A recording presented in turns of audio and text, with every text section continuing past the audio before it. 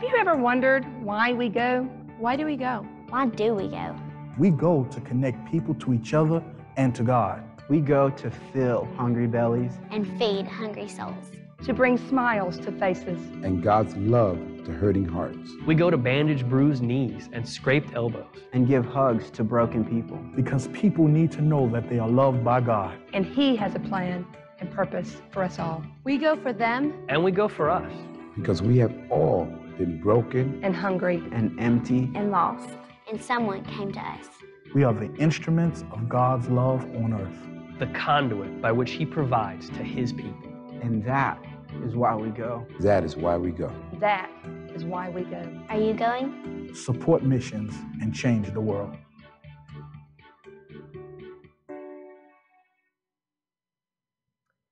It is a real pleasure this morning to have Joshua and Kendall Stewardson. They're part of our Archdale Church. We won't hold that against them. No, Tommy, I'm just kidding. Tommy Thompson, their pastor, is a dear friend and a great guy.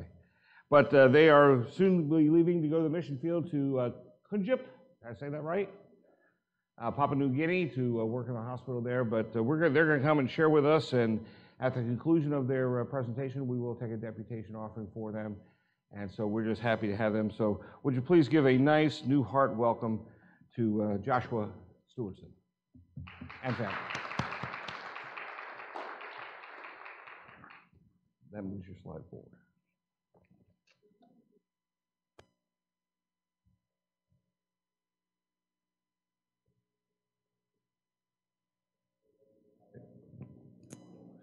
It's a joy to be here with you. Such a warm church. You know, like when you walk in the doors, you can kind of feel the pulse of a congregation and such a welcoming spirit here. There's something really special about that. It's fun to, after watching a couple services online, to see the other side. Usually, I wasn't quite sure what was over there, so it's nice to get to see from here. I'm going to share just a little bit about how God has been faithful to our family. That's what we get to do as a church body, right? We get to hear stories from each other about how God has been faithful in our life, and it's our privilege today to get to share that with you after hearing so many stories over the years. That have been an encouragement to us. Our boys are probably the better presenters than Kendall or I, so they both have put together their own presentations. So Asher, our 10-year-old, will share after a little bit about the country of Papua New Guinea, and Judah, our 11-year-old, will share about the actual hospital, Kujip. Nice pronunciation. We had to practice that one ourselves. So. And then Kendall will answer some of those kind of day-to-day questions of what life will look like as best we know. This is new to us, but what life will look like there. I want to start with a reading out of Exodus, chapter 35. There is this beauty to us being able to share these stories, and that isn't something that's new. That's something that God He's been faithful in preparing people and in increasing their faith since a very long time ago, starting back with the Israelites. We get to see a lot of that. And here in Exodus 35, we find the Israelites living out in the desert as nomads. They had been wandering, they'd been freed. It was this big banner event. God had saved them in this miraculous way, and now they're spending their time in the desert kind of wondering what's next, looking around, trying to follow God's directions, struggling with that, forming as this people of God. But they've been given the green light to start building the tabernacle. And that's a pretty big occasion. They're worshiping their God. They're free to do that for the first time. And now they get to construct this way to honor Him and this way to bring glory to Him. But that would have to be a pretty big responsibility. Pastor Matt was telling me before just about how many challenges were faced building the sign out front. Can you imagine building a tabernacle? You need to represent the majesty and glory of your delivering God, and also it needs to be a tent. This has to be portable. Can you imagine going to an architect and saying, I want to build this amazing temple, and it also needs to be on wheels, or we can pack it up and put it in a suitcase? We're doing a lot of packing right now, and it's hard enough to pack a family, never mind pack a tabernacle to be portable across the desert. So this is an overwhelming responsibility, but God, who called them to it, has prepared the right people for this task. Let's start here at verse 25 in Exodus 35. Every skilled woman spun with her hands and brought what she had spun, blue, purple, or scarlet yarn or fine linen, and all the women who were willing and had the skill spun the goat hair. The leaders brought onyx stones and other gems to be mounted on the ephod and breastpiece. They also brought spices and olive oil for the light and for the anointing oil and for the fragrant incense. All the Israelite men and women who were willing brought to the Lord free will offerings for all the work the Lord, through Moses, had commanded them to do. Then Moses said to the Israelites, "See, the Lord has chosen Bezalel, son of Uri, the son of Hur, of the tribe of Judah, and he has filled him with the Spirit of God, with wisdom, with understanding, with knowledge, and with all kinds of skills, to make artistic designs for work in gold, silver, and bronze, to cut and set stones, to work in wood, and to engage in all kinds of artistic crafts. And he has given both him and Oholiab, son of Ahisamach, of the tribe of Dan, the ability to teach others. He has filled them with skill to do all kinds of work as engravers, designers, embroiderers in blue, purple, and scarlet yarn and fine linen, and weavers, all of them skilled workers and designers. So Bezalel, Oholiab, and every skilled person to whom the Lord has given skill and ability to know how to carry out all the work of constructing the sanctuary are to do the work just as the Lord has commanded." The person who jumps out to us in this story are these people with skills that God has given them, and in particular, Bezalel. And when I think of Bezalel, this is kind of imagining, the scripture doesn't tell us, but he had to learn those skills somewhere, right? So maybe while they were still in slavery, his father or his mother, or maybe even the Egyptians taught him that. But up to this point, his skills hadn't been able to be put to God's use. It can't be very satisfying to use those skills to build whatever the Israelites were told to build in Egypt, honoring these rulers that they didn't respect and these gods that they didn't worship. And so Bezalel didn't really get a great opportunity to use these gifts God had given him. And then they were freed, great news, but you can't imagine there was a lot of embroidery work to be done while you wandered in the desert, right? So he had to be wondering to himself, why did God give me these skills? Why has he gifted me in this way? Why have I probably worked and prepared so hard for so long when I'm not actually getting to use what God gifted me with?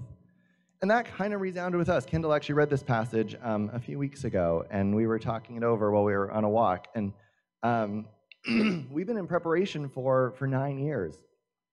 She started her master's degree, and then medical school, and then residency, which brought us out here to beautiful North Carolina, which we don't know why everyone doesn't live out here, but we won't tell anyone else that. We'll just keep it to ourselves. 9 years of preparing, and we honestly didn't know why. I had enjoyed working. I liked my job. God called us very clearly for Kendall to start going to medical school, and it didn't make a lot of sense to us, honestly. It was a long road with a lot of us being like, should we keep doing this? Was this a mistake? And in just little ways, God would confirm it. People would pray and say, hey, we want to support you in this. We see God's hand in this. Kendall would say, you know what, this is ridiculous. If I don't pass this test, we're calling it a wrap. And then God would just be ridiculously abundant, and she'd get like 98% or something silly. And so every time we kind of wondered, God would just help us take that next step of faith. And that's how it was for the Israelites too, right? If God had said to them, hey, the Egyptians are going to be attacking you the minute after you escape, I don't think a lot of Israelites honestly would have left. They were scared. But God gave them just that next little step to take. And as they took those steps, their faith, bit by bit, 2 steps forward, 1 step back, increased. And that's definitely been the way it was for us. If God had said to us, Kendall needs to become a doctor, and then I'm going to send you halfway around the world to this nation that you have to look up on a globe the first time you hear about it, we probably honestly would have been hard for us to say yes to that. But God just had us take step after step along the way. And all along the way, we got to hear these stories from the church that grew our faith, and have people in the church that stood by us and prayed for us as we followed God's leading. because they listened, the Israelites did, and because Bezalel listened, he got to use these skills finally in a way that brought glory to God. What cooler way than getting to build the tabernacle? You know, that had to be a dream. I'm sure it was a lot of work, but I'm sure it was a dream for him to get to do this and get to teach the Israelites and get to lead them in this work. And that's what each of us get to do. God prepares us in advance. He gives us skills. Sometimes it takes a lot of work to develop those skills. But he prepares us for the good works that he knows he has planned. And that's what we get to do now. I love this quote from the founder of World Medical Mission that says, "Mission hospitals are like magnets that bring people in with opportunities to hear the gospel." World Medical Mission is part of Samaritan's Purse, and they partner with our hospital, the Nazarene Hospital in Kujip, to help provide supplies, to help send some doctors for short-term missions. And their founder, I think, just got it right on the nose here, where the gospel is brought forward by people coming in. It's a different feel than sometimes what we can do through church planting. Instead, we can minister to individual people who then take the gospel back into their own communities. And this is what we now get to do: is we get to use these gifts that God has spent years developing in Kendall. And there's countless ways I could tell you, but I won't take up all the time, of how he's prepared our family. How I've had years now to practice cooking, which will be important there because there isn't a lot of fast food. Just little things that he's prepared for us and got our family ready for over this past almost decade now, that just are a testament. And so we're thrilled. We're thrilled to get to be here with you. Thank you, Pastor Matt, for the invitation. The North Carolina district has just been, we only knew our little pocket of it up till now, and now getting to travel around each of the churches and see how God's working has been a joy to us, and getting to then be the ones who hopefully get to share these stories in years to come and come back and tell you how God's working and send back updates. It's such a privilege, because that's how our faith has grown all along, is by hearing these updates. And so as we continue to get to hear those, and as we now get to share them in a more direct way with you, it's just a joy to be part of this body, right? Let's pray for a minute. Lord God, thank you for the work you do long before we have any inkling that you're going to do it. God, thank you for the way that you work through our church, how you use us. We don't deserve to be used, but you have placed your stamp on us and prepared us for each good work that brings your kingdom. God, I thank you for the work that you are doing here in Hillsborough. God, thank you for this community that you've brought together and the way that they're impacting the community around them. God, I just pray for your blessing to be upon this congregation, God, as they serve you faithfully, as they serve with eagerness and joy. God, thank you for the blessing it's already been to our family to get to be part of this. Just briefly, God, thank you that you go before us as you always have, and that we can see your faithfulness just time and time again. Even when we question it, we can look back on these times when you have been faithful to your people through thousands of years. In your name I pray. Amen. Ash, you want to come tell us about Papua New Guinea? Okay, we will be serving in the Asia-Pacific region, where the arrow should be pointing. In Papua New Guinea, or as we're going to reference it, PNG. We will be in the highlands of Papua New Guinea. The island is New Guinea, and half of it is part of Indonesia. New Guinea is the second largest island in the world, after Greenland. It is about the size of California, and it has about the same population as North Carolina. Papua New Guinea has 3 official languages: Talk Pidgin, Hurimutu, and English. Talk Pidgin is the main language spoken where we will live. So me and my family are working on learning it. Here are a few words. Some of them are similar to English, but are spelled and said a little differently. Other words are totally different. Now I'm going to have Ava come up and say a few words in Pidgin. Ava, do you know what machete is? Chop, chop. What about goat? Beanie. And tree. DY. Nice job.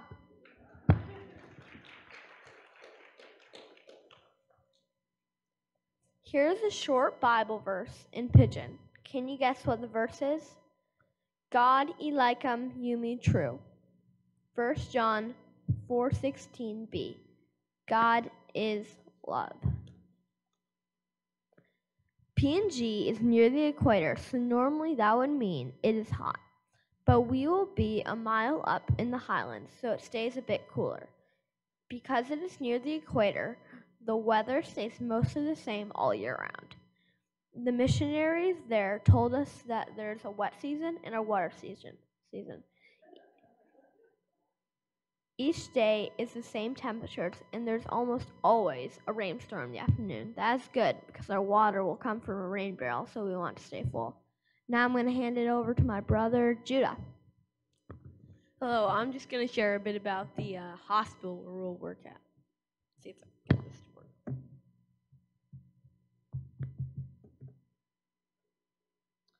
So Kujib is the town where the hospital in PNG is that will work at.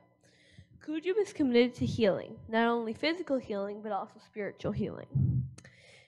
The cool thing, Kujib is telling thousands of people about Jesus through healthcare.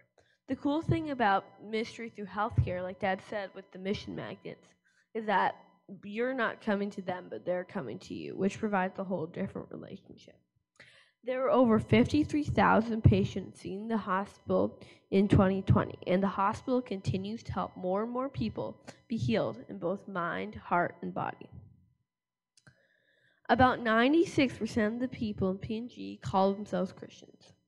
However, many of the Christian people have tribal beliefs mixed in, such as beliefs in witch doctors, witches, and curses.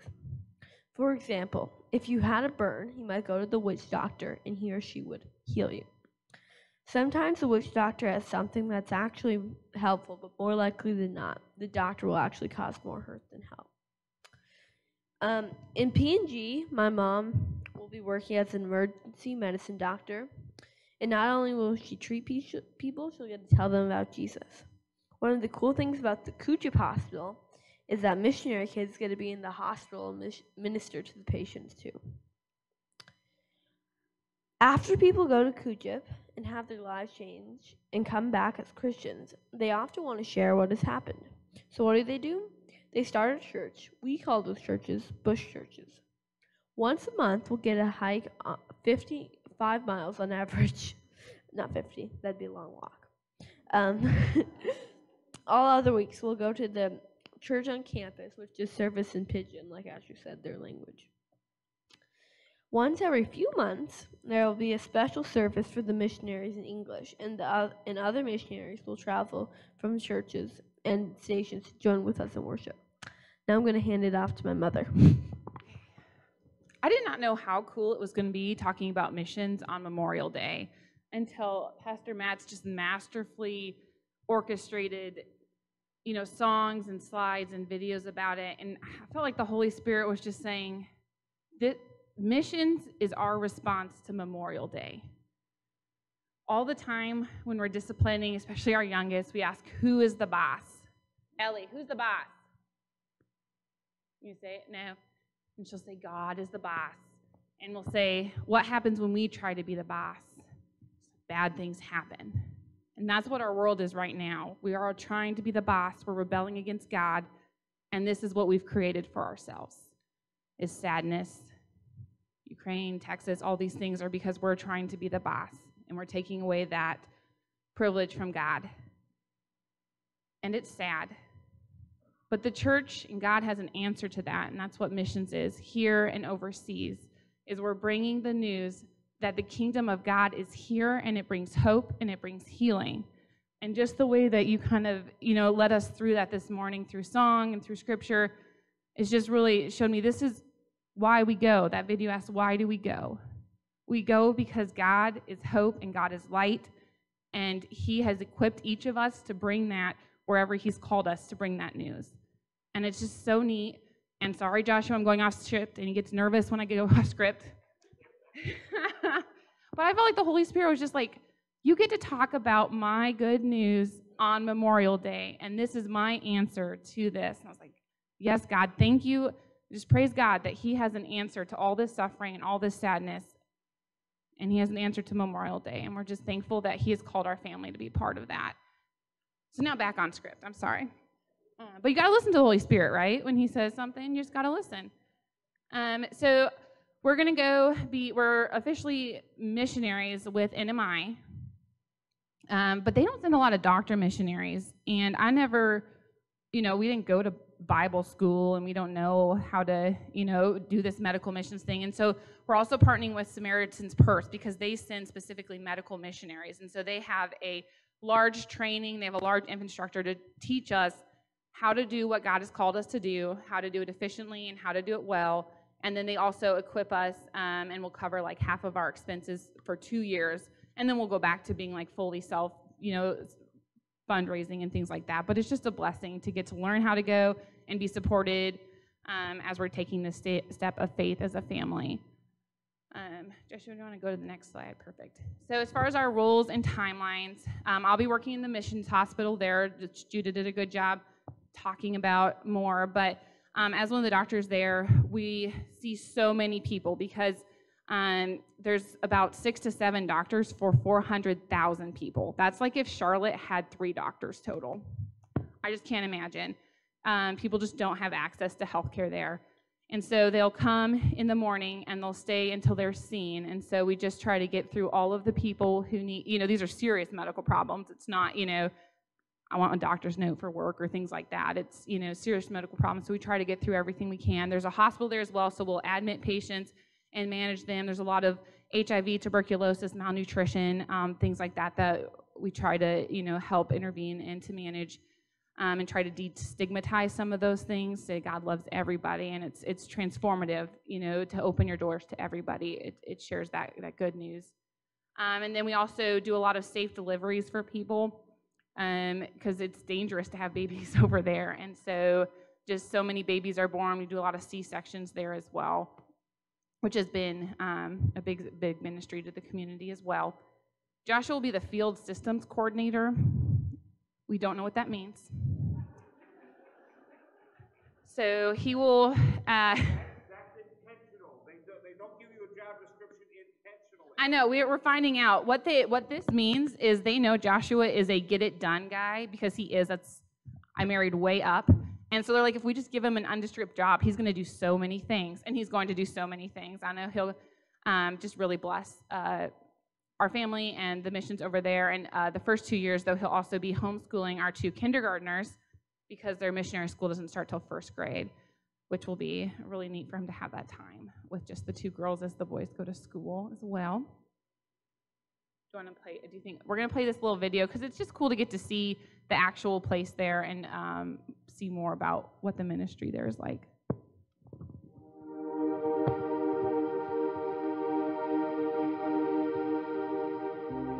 Since the 1960s, Kujip Nazarene Hospital has brought healing to the highlands of Papua New Guinea. That healing has been more than just physical, it's also been spiritual.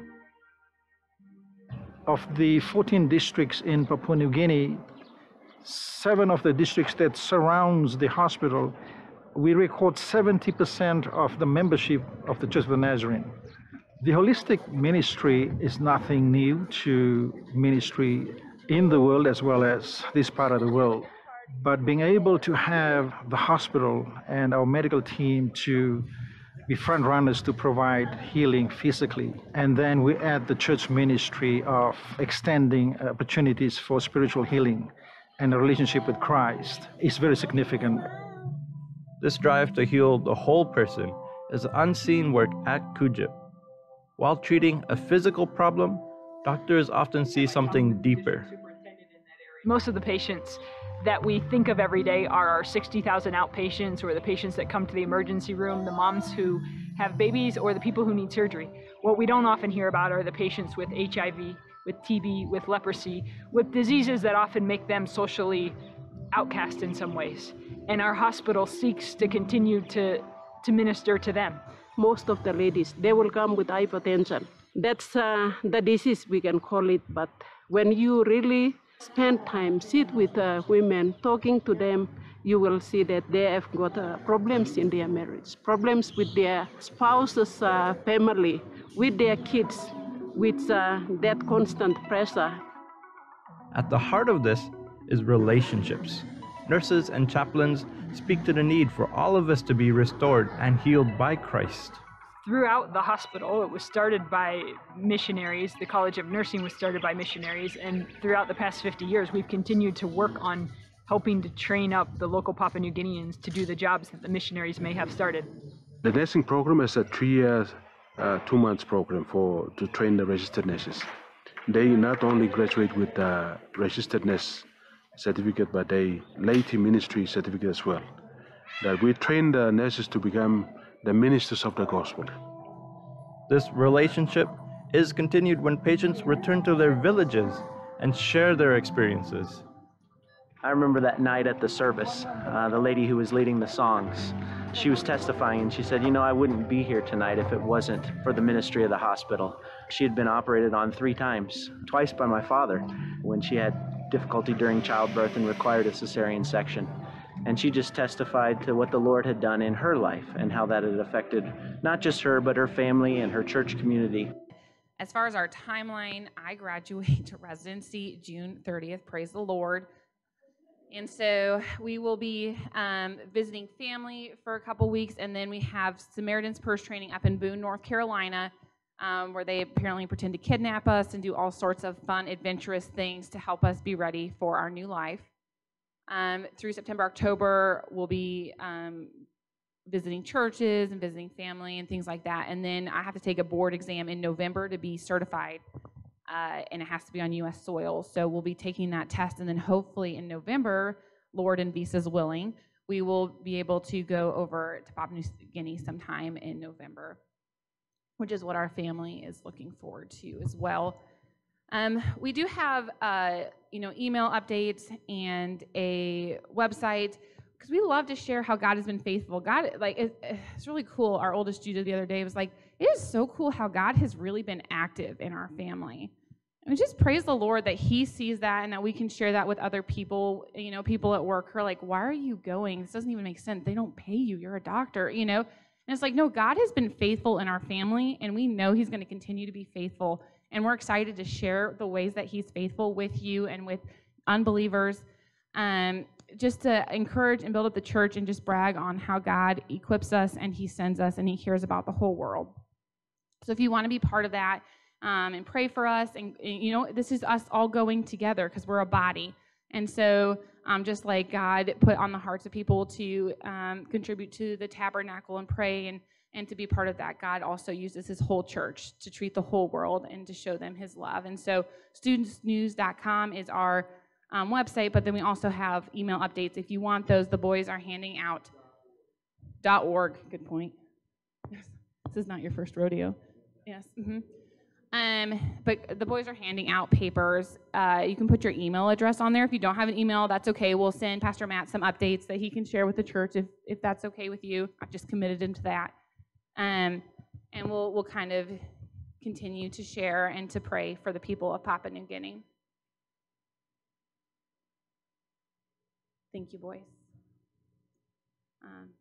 So to wrap up, it's just so cool how Joshua was sharing about what was the tabernacle? The tabernacle was God's way of dwelling with His people, of being with them throughout the desert. And that's what God has called us to do, is to bring His kingdom and to be with people in the darkness. And He sends us out as His hands and feet to be with people.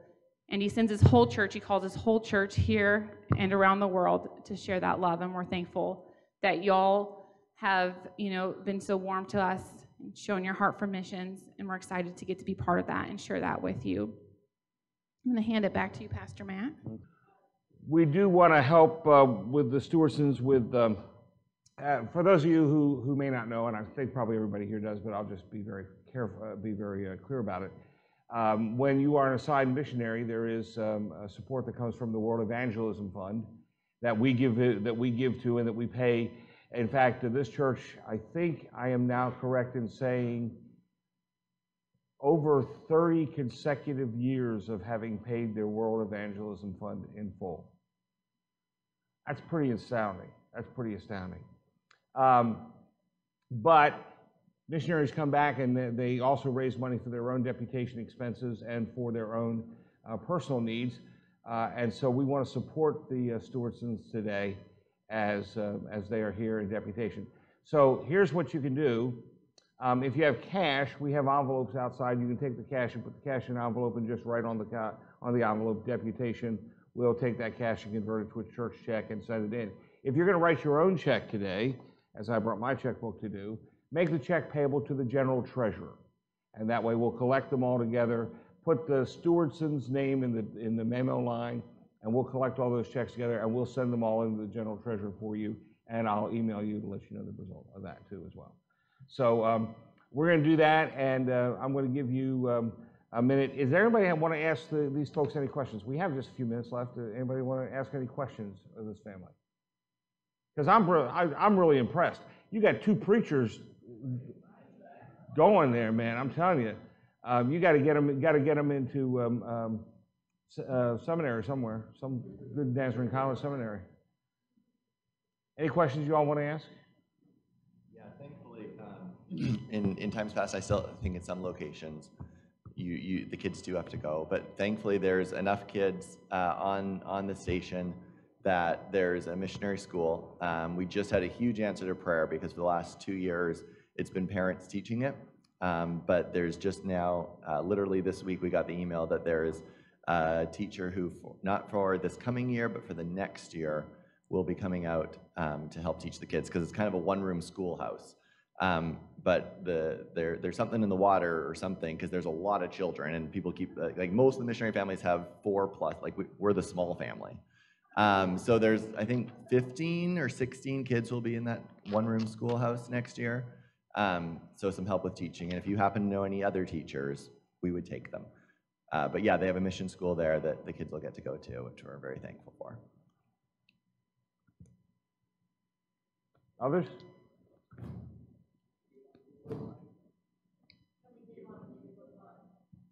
Yes, there's a deputation envelope in Givelify. If you do that, we'll just transfer that money over. Yes. Yeah. Yes, you can do it. For those of you watching at home, if you would like to support the Stewardsons, you can use the Givelify app. Again, it doesn't cost anything to download the app. You can download that app, and then you can use the deputation envelope that's there, and we'll know it's for this particular deputation. Yes, ma'am. Exactly. Yeah, and they have a little. They've got an option.